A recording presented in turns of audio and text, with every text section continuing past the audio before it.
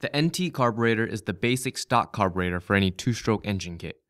We've been getting a lot of questions on how to install the throttle cable into it, but I believe it's a lot easier to actually see it than to explain it either in the manual or over the phone.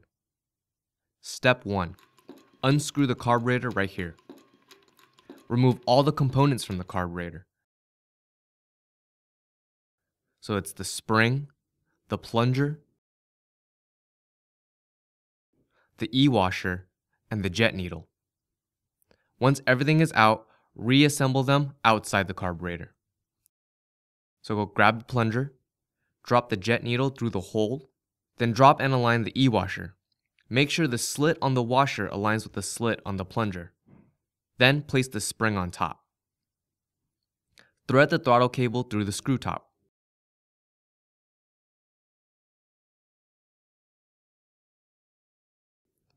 Then through the spring. Press the spring down into the top to expose the whole wire.